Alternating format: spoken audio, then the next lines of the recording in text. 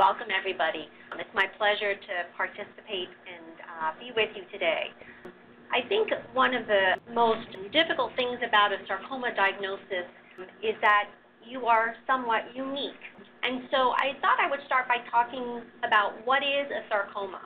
And sarcomas are different from carcinomas, which you hear about. Breast cancers, lung cancer. You certainly can have sarcomas that arise from those places as well, but what is different about them? Why do we distinguish them? And it really has to do with the cells that they begin with.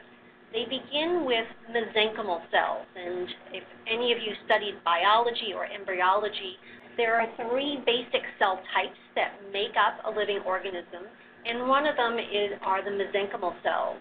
And this diagram shows that based on different genes, and those are those little names, SOX5, RUX2, that are noted in the diagram, if they are turned on during development or as we grow, that they will develop into certain types of cells, chondroblasts or osteoblasts.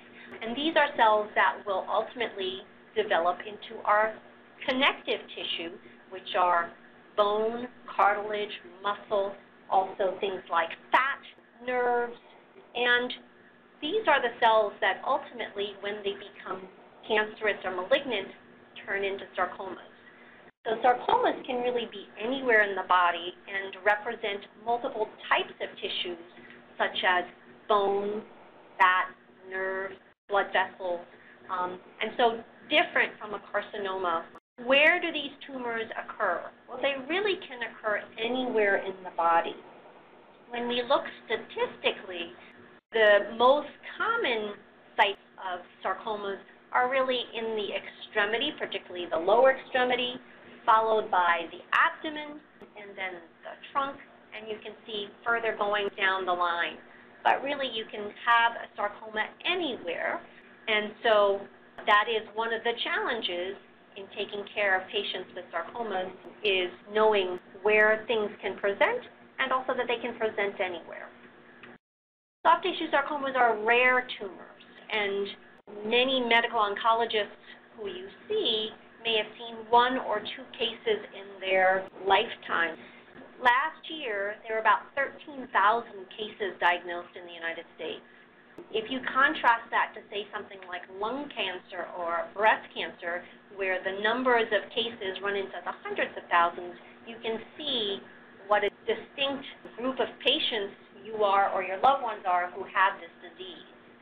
And so one of the biggest challenges, as I mentioned, is that most doctors who encounter a sarcoma, unless they're at a specialty center, really don't have experience or even have seen a patient with this. And so your primary care physician, if you come with a lump, may say the most common thing they see is a lipoma, and so may think it's a lipoma. A medical oncologist, again, most of them who don't specialize will see very few cases in their lifetime. Pathologists, sarcomas are one of the most complex types of tumors to diagnose, partially because there are so many different types, and so even for pathologists, it can be a challenge. And then for radiologists, because they are so uncommon, most radiologists don't have the experience of even looking at films of these tumors or radiographs. When you think about a patient and whether or not they may or may not have a sarcoma, what should you be looking for? Well, certainly, somebody who has a lump or swelling, that might be something that is a sarcoma. But not every lump or swelling is a sarcoma. And what are the things that make you concerned that it might be? Certainly something that grows over time, particularly if it grows rapidly. If there's pain associated with it. Some sarcomas arise in the abdomen. So is there swelling in the abdomen? Somebody having issues with eating normally. Sometimes patients can present with anemia or abnormal bleeding, particularly if there are sarcomas within the abdomen or involving the uterus. But some patients will not have any symptoms at all and may ultimately be found because of having a test for something else. I picked a couple of X-rays scans to show you what these things can look at. And these are all patients that I actually saw last week. The one on the upper left is a patient who has a leiomyosarcoma, and this traveled to her rib. And you can see that where that arrow is pointing to, this large mass that's involving the bone. In the center of that X-ray is the top of the heart, and the things around it next to the heart and sort of black with the white streaks are what the normal lungs look like. But you can see if you compare where the arrow is compared to the other side, the two sides don't look alike, and so that's where this tumor is. If you look at the top right, this is a sarcoma that's in the abdominal cavity, or retroperitoneal sarcoma, and there's the arrow pointing to the mass, which is right above the kidney on the right. You can see the kidney on the left as well, and to the side is the liver.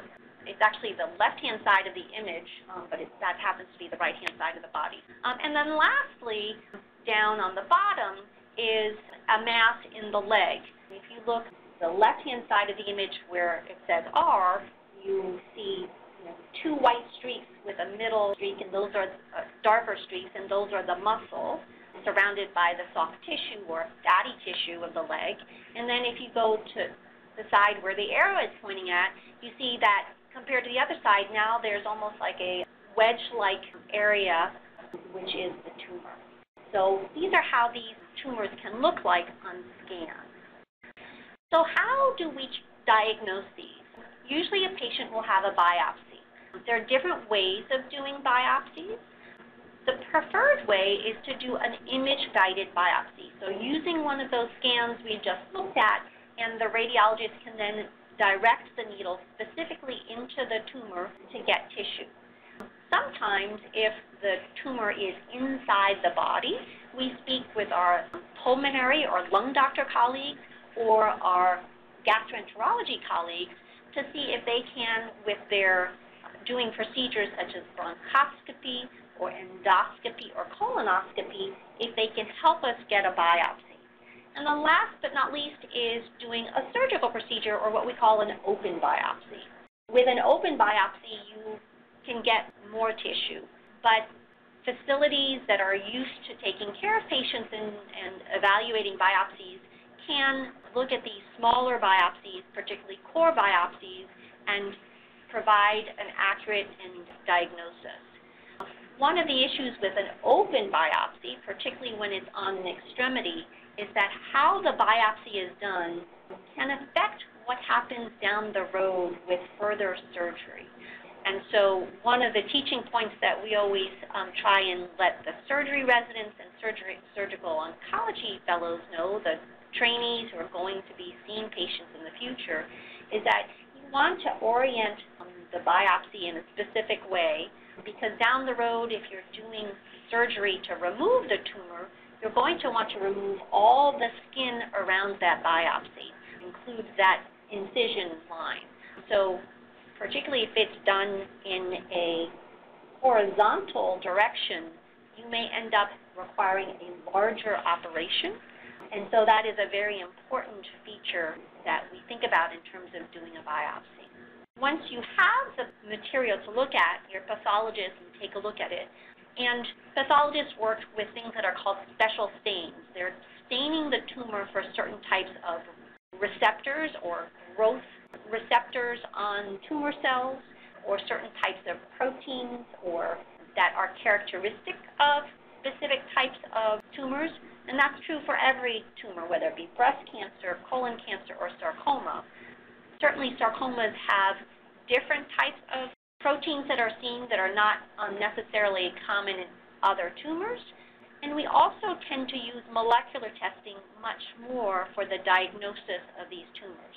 What is molecular testing? That is looking at the DNA primarily of a tumor and looking for specific genes that may be altered. They can be altered because a gene, which is made up of DNA, which are really sort of the reading code of how this gene will produce protein. You remember your basic biology. That can be altered, and when that code is altered, it changes what that gene is made into, and when it's altered, it can change the function and make something more active or less active, which can be associated with development of cancer.